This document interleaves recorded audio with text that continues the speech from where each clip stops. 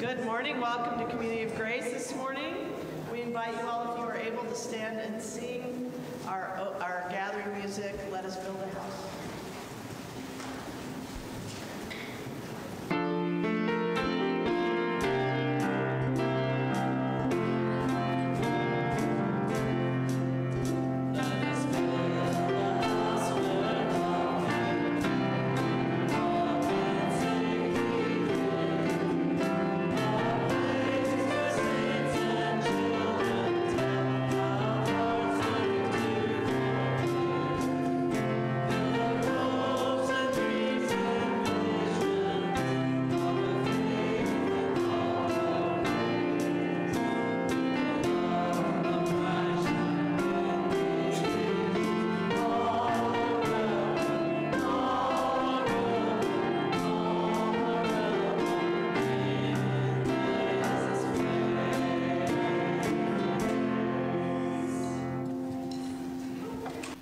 Right, y'all can have a seat. The whole crowd, thank you, thank you.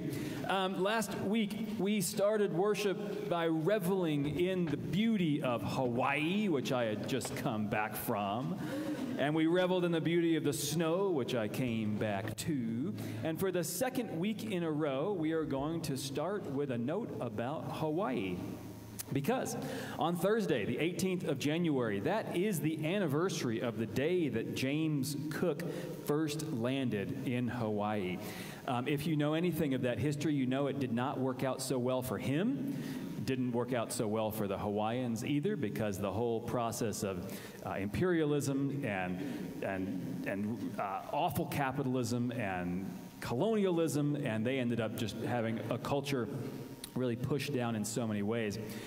But as an accident of history, maybe an accident of power, on January 18th, 1893 is actually the day that the Marines took over and overthrew the Hawaiian government, and the Queen was forced to give in on the same day, same anniversary. And so we start our service in lament for all those places and all those people whose lights have been dimmed by greed and power. We start by committing ourselves to doing better in our hearts and being aware of the people who are taken advantage of and holding our leaders accountable. And let's have a moment of silence as we encourage ourselves to soak in the Spirit's grace.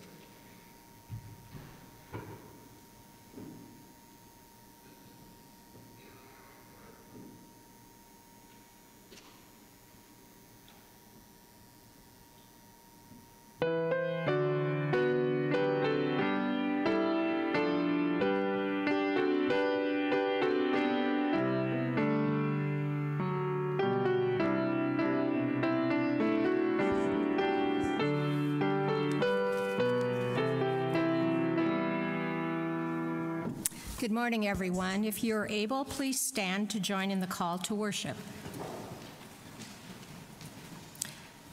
Hello, sun in my face. Hello, you make the morning. Hello, you who spread sunshine into the windows of the wise and miserable, joyful and lonely. Hello, best preacher there ever was, dear star. Keep us, Holy One, from ever darkness, and hold us in your great hands of light. Watch now as we start the day in happiness, in kindness.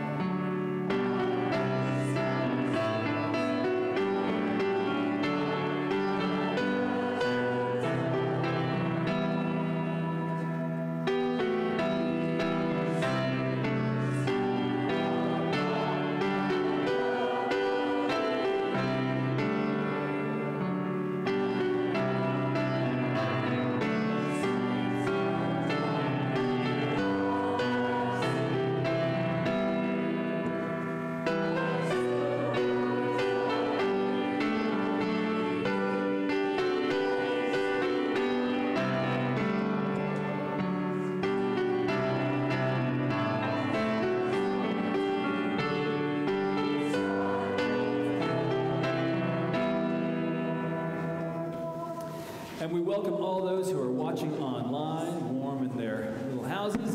And now we share the peace of Christ with our neighbors.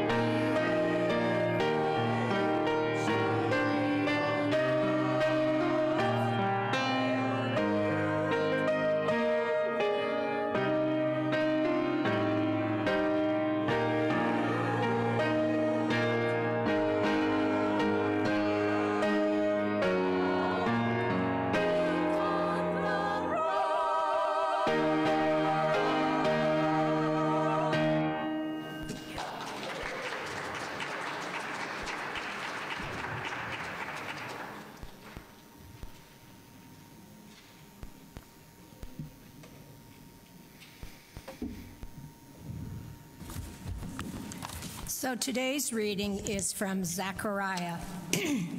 Open our hearts and minds by the power of the Holy Spirit as the scriptures are read and your word is proclaimed. Amen.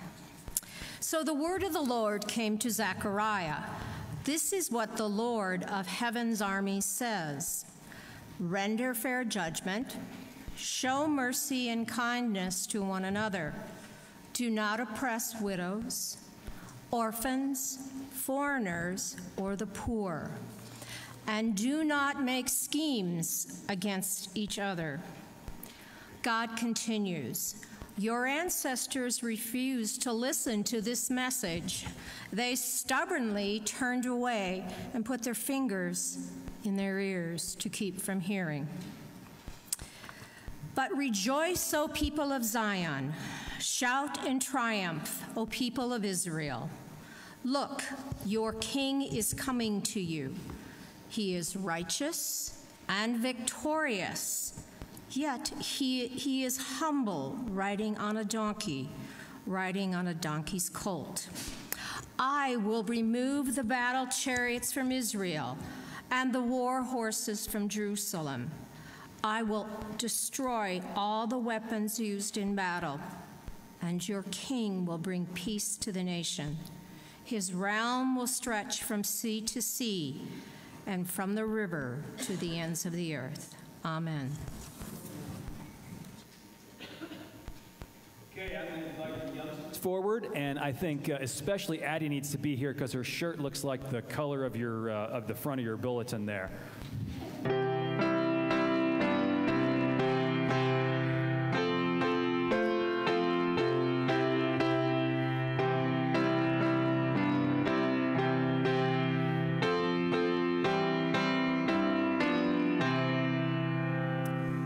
In the story that Miss Paula just read, there's a funny part in there, but sometimes the adults didn't laugh at it because they thought it was serious. But I want to make sure you catch the joke in there. Because Paula read, God told people, play fair and be kind and share mercy, especially to people in need. And then she said, some people did not want to hear that, and so they stuck their fingers in their ears. It's really hard to hear when you stick your fingers in your ears. Can you imagine doing that to your parents when they said, Hope, it's time to go to bed, and you say, no. Imagine if Addie, if it's, can you please set the table? Blah. Now imagine if you said that to if God said, James, share your blessing, and you said, blah. Or if Simon and Desmond were like, make sure to be kind to people who pick on you, and you said, I can't see anything. Yep. It seems silly. Adults do it all the time. Adults do it all the time. Sometimes adults they'll hear, treat people as equals, and adults will say, Adults will hear, do not lie or cheat. And adults are like, I don't know what I'm hearing. I'll do what I want. I do what I want because I'm an adult. Now, part of what we get to do here in church, part of what we get to do is to help each other take our fingers out of our ears so we can hear God better. Because all of us like to do what we want to do. All of us. We always like to do that. But some people, like we all at some times, when we do what we want, we end up hurting our neighbors or being mean to people. Some people are especially silly and mean when they make schemes to be in charge, and they brag about hurting people, and they promise that they're going to take revenge. Some people have a lot of dirty little fingers stuck in their silly ears that only God can help. But all of us can do better to learn what a beautiful message God has. So to help you to hear God's message, even better and better and better, I want to introduce you to our new friend Marie. Marie is going to help teach children's at church. And that typically is like age 5 to grade 5. It can move a little bit on either side of that. And if there's older kids who want to help in there and help that process, that's great. You can be a helper. If you're a good helper, you can be a good helper. But others of you, you might want to stay with your families and listen to grown-up church, and we can do other teenage activities later too. Okay, so we're going to pray for Marie and for us and for everyone who can help hear God's message. Hey, God, open our ears, open our hearts to know your peace. Amen. All right, y'all can go where you're going to go.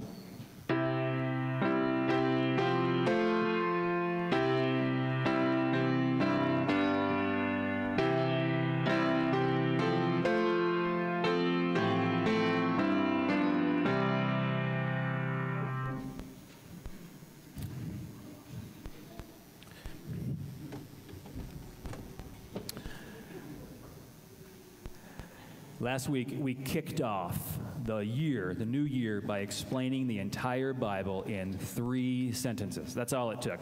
Did anyone enjoy that? You figure out the whole Bible in 3 sentences? That's all it took. You got that? Okay. Okay, well, this week, we're going to take on God. We're just hitting the big ones right out of the way. We're going to start the year, Bible, God, Jesus, Holy Spirit, all that.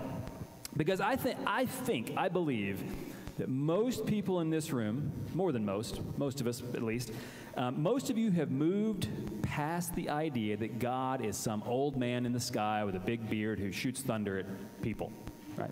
Hopefully. There was a time when little ones, that may have been helpful to have that cartoon there so that they could hold on to an idea. There may have been time that was even useful. But there's also a time when you let that go. And when you let that go, the question is, what do you pick up next? And that next idea that you pick up, I don't know what it is. I don't know what you picked up. A lot of people, the next idea you picked up was, you're a terrible sinner, and Jesus needed to die for your sins. Amen. Praise God. Okay? A lot of you are working through that right now. You're working through the parts of that, how difficult it is to let go of what seems like it was ingrained in you. Some of you have moved past that, and by God, you're so happy. Wherever you are, I hope that kind of idea doesn't hold you hostage much longer. But others of you, maybe it did serve. Maybe that served something for you at some point in your life, and then eventually you let that go. So then what do you pick up next? What should you pick up next to have a robust sense of love and purpose and creation and guidance and liberation all wrapped up into one little group? So for all of us at different places, how can we take one step toward relating to God as more peaceful, more merciful, more beautiful, more inevitable? Okay, so here's where I'm going to start. And in order to explain that kind of God, I'm going to give you 1 sentence, and then I'm going to give you 3 sentences. So you can pick whichever one you want, 1 sentence or 3 sentences. 1 sentence. Okay, we're going to start with, has anyone heard of the comedian Pete Holmes?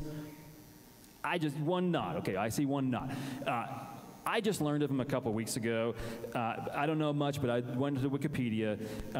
Pete Holmes had started out wanting to be a youth pastor, and then he joined a punk rock band, which is like a huge step forward. And then he got into like acting and comedy, and now he calls himself, get this, he's a Christ-leaning hooray theist. Like, hooray theist, hooray atheist. Okay, so whatever that is, he's defined, hooray, I don't know what it can do there, hooray theist. So given that, and given I did a little scan of just the titles of his shows, I get the sense that sometimes religion pops up in his comedy work. Now, I have only seen 90 seconds of Pete Holmes, so if there's off-color jokes in the rest of his stuff, great. You can go listen to that and shame him all you want. I'm not endorsing Pete, but in 90 seconds, I know he has a new Netflix show coming out, and I saw 1 clip, and I thought, that belongs right here. That has to be right here. So Pete starts, he quotes the old road manager from the band AC/DC, okay? We've already have headbanging over here. Thunderstruck. Na, na, na, na, na. There's a lot of songs they have that are very not church appropriate, like Dirty Deeds, Done Dirt Cheap. That was my college years with that one. She was a fast machine. That one is totally not lyrics that we should sing here. But So if you know anything about AC/DC, just picture, this is their road manager. His name is Barry Taylor. Picture how much debauchery this guy cleaned up over 30 or 40 years with AC/DC, how much partying that would be. Okay, and this is his quote. He said, "God is the name of the blanket we put over mystery to give it shape." God is the name of the blanket we put over mystery to give it shape. So Pete Holmes, he takes this quote, and this is the joke, right? You're not set up for a joke. But he said, here's his joke. He says, "Why did I not learn that in church?" Which I guess is a joke because a lot of people learn irrelevant, boring, judgmental, bizarre things in church when they grow up. And I guess it's funny because a guy from, that band sang Highway to Hell, and so many people, their experience of churches is about sending you to hell. But doesn't he sound so much more spiritual and wise and connected to that mystery? Don't you want to ask him follow-up questions and figure out, how did he get there? How did his life fit in that pattern? But Pete says, "Why did I not learn that at church?" And here's my response. And if Pete Holmes's road manager wants to set this up, he has an open invitation to come, and we'll do a conversational sermon on this. Calendar's open. Why did I not learn that at church? That is exactly what I want you to learn at this church. That mysterious stuff that takes time to soak in, that you can't fit on a checklist of beliefs. That is exactly the kind of thing, and this is exactly the kind of place where you are welcomed and encouraged, and you are embraced to walk down those paths and stretch to new understandings of that. And hopefully, stretching to new ideas about God will affect not just the ideas, but how we feel about spirituality, how we feel about our past, how we feel about our forgiveness, how we feel about other people, and how we feel just our soul in this heavy, heavy world. How do we engage in this world? These ideas will change how we engage and how we interact with others and how we dig deeper. How we think about God impacts how we dig deeper into the way that this blanket is weaved into life. And inevitably, that means, just as we let go of the old man in the sky, we will end up letting go of outdated or unuseful or broken or hurtful ideas. And when we do that, it is the most beautiful opportunity in our life to start thinking about new names for God. New ways of thinking about all the things that make up that mystery. Things like who Jesus was, why he mattered. What is forgiveness, why it matters. And if you do that, I promise you that if you take up this invitation from Pete Holmes and from me, if you start to question that stuff and let go of things, I promise when you start to pick things up, the first thing that's going to happen, could happen, has happened, is happening, some of you will get very offended. That happens in good churches more than bad churches. You get offended by new ideas of God. If you're new around here, I promise there's two things that I will do to offend you. One, sometimes I'm just a dingbat and I offend people. Amen? Glad no one was too loud with that. But sometimes my job is to kind of poke and prod and help you be uncomfortable in sensitive places. And I promise you, when you work through some of your spiritual baggage within a trusted community, through that discomfort, chances are you will find some measure of grace and excitement. Both of those. Whether it's taking notes in worship and following up with me, whether it's coming to Bible study or a book club, whether it's volunteering to teach our kids and then trying to figure out how to do that in honest ways, whether it's just listening closer to how the Spirit moves in our relationships, I promise God will start to reveal God's self in new ways. The mystery takes shape when we pay attention to that blanket. The way Jesus said that, he said, "For the one who has secrets of the kingdom of God, more will be given." And the way Paul said that was, "When I was a child, I thought like a child, but now that I'm grown up, I put away childish ways." The way ACD said that in a song none of you remember, it was one of those nights when you turn out the lights and everything comes into view. So does that explain God? No, probably not. Does it make you wonder a little deeper about God? Well, welcome to explaining God through the more wonder, and explaining God through like entering into what would an explanation even look like. Okay, but I'm not done, because we have not even touched on Zechariah yet. That's just the build-up. Okay, and Zechariah. If you think that my first half of this sermon is like obscure, Zechariah is way less straightforward than me. But I am going to summarize his point in 3 easy sentences. I promise you 3. About what God is, or what God does, or what God is about, or how God works in life and in the world. 3 easy steps. But since this is a funky book that none of you have ever read, maybe like 3 of you have ever made it all the way to Zechariah, because otherwise it just, like, the stuff before that, who can get through that? So, a long time ago, some Jewish people in southern Israel, they were taken, some of them, across the desert and put in a new land, and they had to start their lives over. They had to get new jobs. Their families were in stress. They had to try to figure out, like, all that I believed in God was wrapped up in that place. Now I have to figure out new ways to believe in God. They had kids.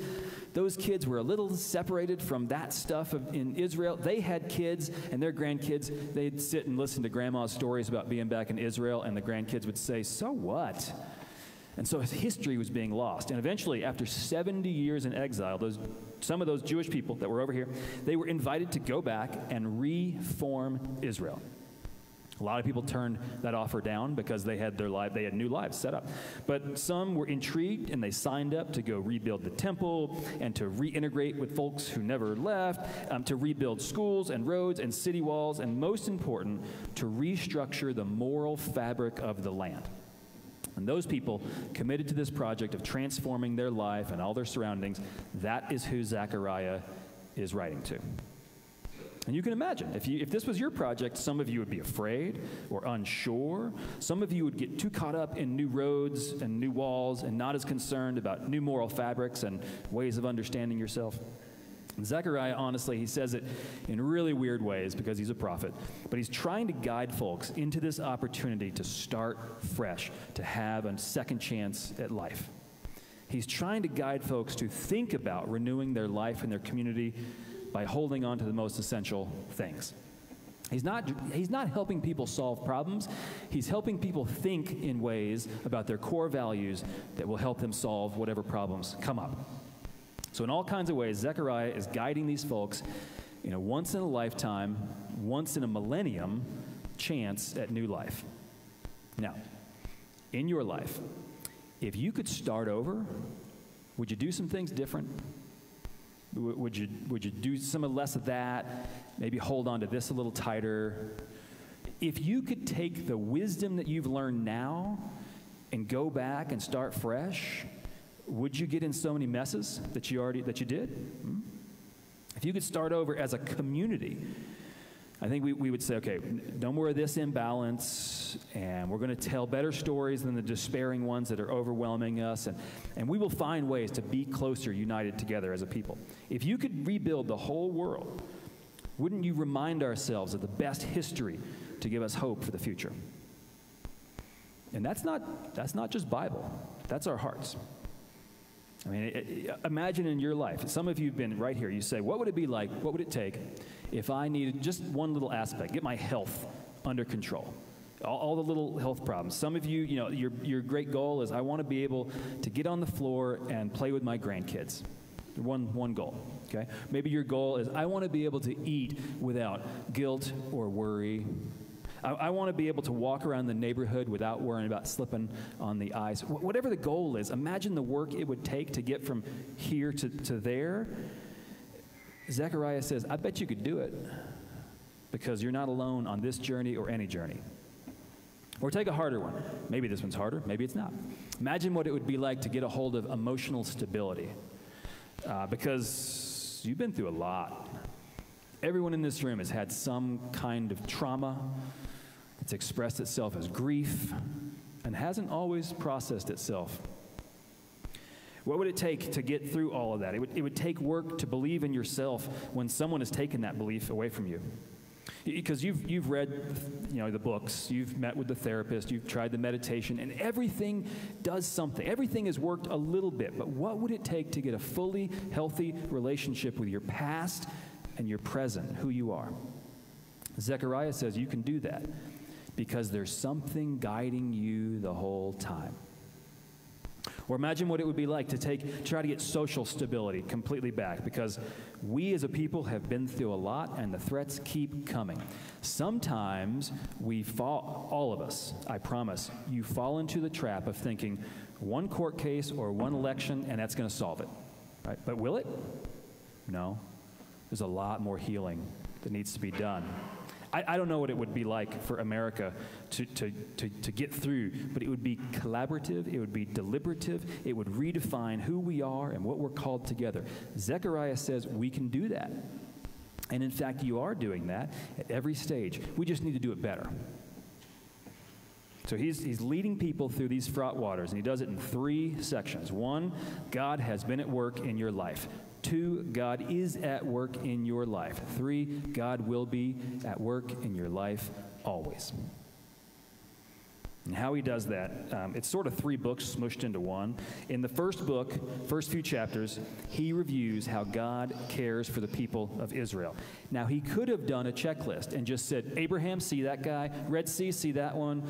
King David, see that one. He could have just done a list. Deborah the judge, see her. But he's a prophet, so he made a much weirder list of apocalyptic parables. It's kind of, if you read it, it's kind of like horror cartoons. Like some of you see anime, and it's weird. Now imagine that being more horror-filled. That's what apocalyptic literature is. Okay, so in our world, if you took, like we have our stories of our society, George Washington's cherry tree tells us about honesty. Abe Lincoln's fourscore and whatever, it tells us about how our world can always move forward after terrible decisions. Now imagine that in horror cartoons. That's the first few chapters. God has been at work, and you may have resisted that, ignored that, okay, but the mystery behind all beauty and all love is unfolding still as part of your story. 2, the middle chapters, that last part that Paula read. It's probably written after these people coming back to Israel. They get home, they start working, they get into some conflict, they realize this project is harder than when they started, and they realize that all those problems of war and greed and division followed them. If you've ever thought at 9 p.m. on a Thursday night, I am going to wake up and change my life, what happens by Friday? A lot of those same problems follow you. If you've ever done the thing where you're like, I'm going to move and start fresh, okay? Sometimes it's helpful if you're prepared, but a lot of times you get to the new place, same habits follow you there. These folks are finding that, and Zechariah says to them, slow down. God is still at work even in this conflict. Behind that danger of power, behind the allure of power, God is here with the humble and the peaceful. The mystery behind grace, that is part of your story always. And you're going to forget, but it's up to you. You get to come back and focus. 3, the last part of Zechariah. We didn't read something from this section because it's even weirder than the horror cartoons. This is where he promises that the future is one of redemption. What we are building with new life is not just change, but growth. It's not just growth, it's healing. Zechariah tells his people that God is a God of healing, not condemnation. And we've seen that in hints in our history. We can see hints of that now. But faith in God is not faith in what church you go to. It's not what beliefs you hold. It's not what you do, moral or not. Faith in God is about trusting the mystery behind healing and liberation, and the freedom to be who you are, unburdened by brokenness. The mystery behind all restoration is alive and at work, and it will not stop working. So who is God? What is God? I don't know, but the best definition we have for today's service, funky Zechariah, God has been at work, God is at work, and God will be at work. Amen.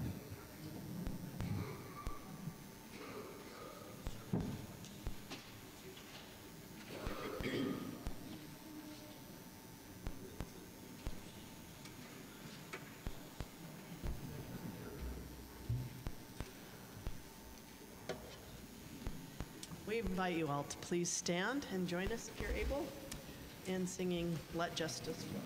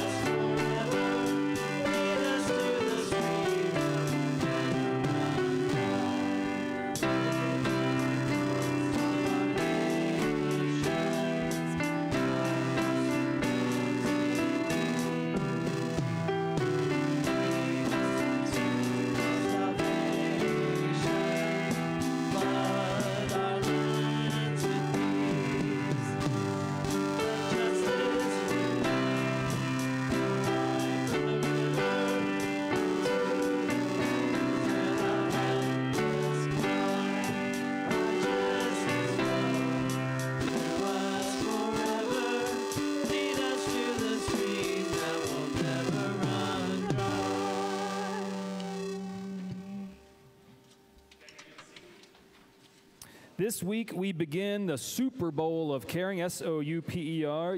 Maybe you saw there's a little football field over there. It's the extent of my arts and crafts ability. We will be collecting for the next several weeks non-perishable food. We do this all the time at this church, but this is a little encouragement. If you bring in some boxes and cans, next week the children are going to make it into an arena, and we're just going to keep growing that arena. And so it goes from like Utah Valley football to University of Michigan football stadium full of good food. We can always respond to poverty with generosity, always. That's kind of an easy step for everybody.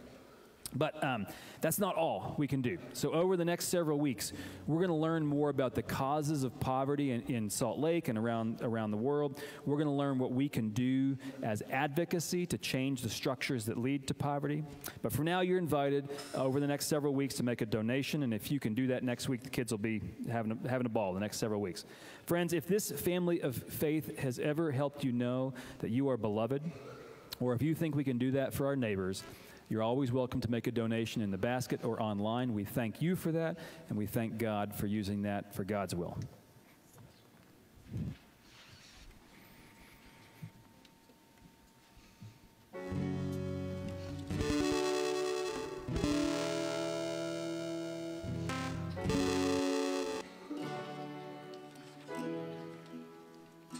Surely children were made for the street, and parents were not made to lead.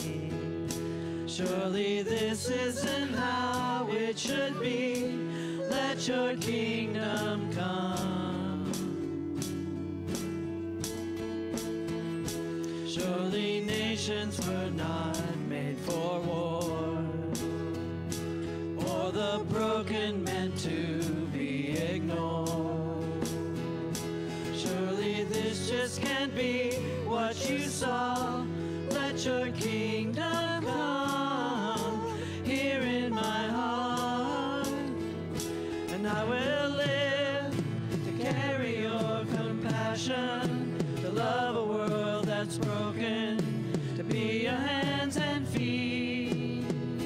And I will give with the life that I've been given, go beyond religion, see the world be changed by the power of your name, the power of your name. Surely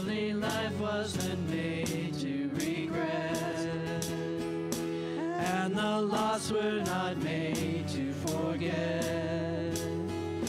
Surely faith without action is dead.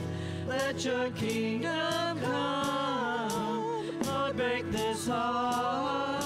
And I will live to carry your compassion, to love a world that's broken, to be your hands and feet. And I will live with the life that I've been given, go beyond religion, to see the world be changed by the power of your name.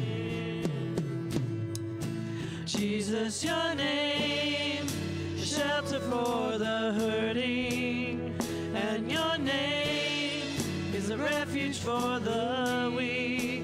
Only your name can redeem the undeserving. Jesus, your name holds everything I need.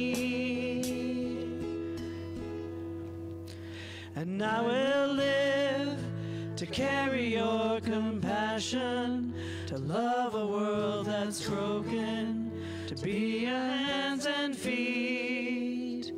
And I will give the life that I've been given, and go beyond religion, to see the world be changed. And I will live to carry your compassion, to love a world that's broken, to be your hands and feet. And I will give with the life that I've been given, and go beyond religion, to see the world be changed by the power of your name. The power of your name. The power of your name.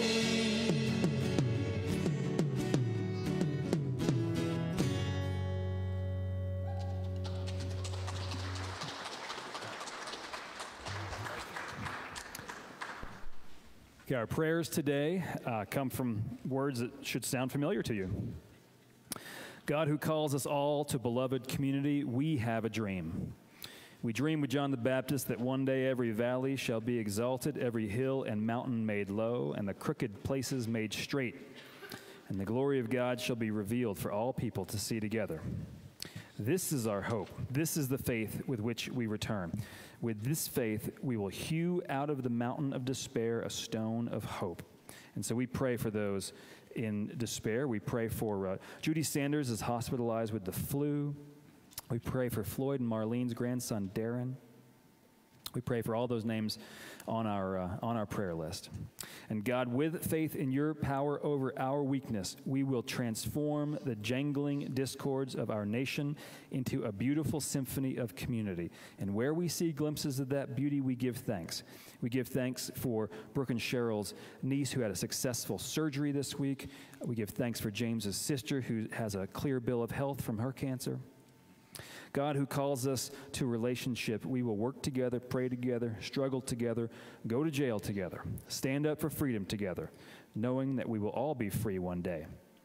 And if America is to be a great nation, and if we are to move toward your dream of a beloved community, God, this must come true. This we pray together and with all creation through the words you taught. Our Father, who art in heaven, hallowed be thy name. Thy kingdom come, thy will be done, on earth as it is in heaven. Give us this day our daily bread, and forgive us our debts as we forgive our debtors. And do not let us fall into temptation, but deliver us from evil. For thine is the kingdom, and the power, and the glory forever. Amen. Hey, let's flip this over. Let's learn the song first so we can finish on our charge, which many of you know. But we're going to learn a new song to close ourselves out for the next few weeks. We have a good singer rather than me to teach it.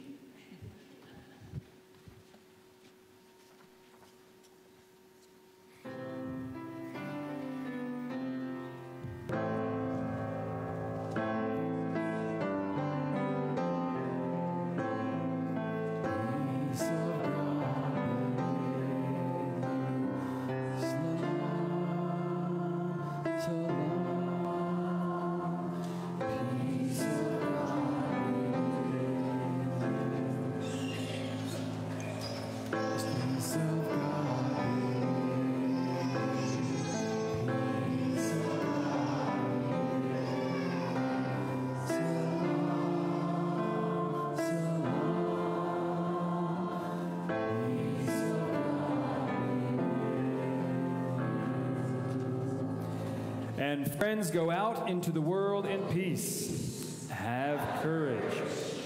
Hold on.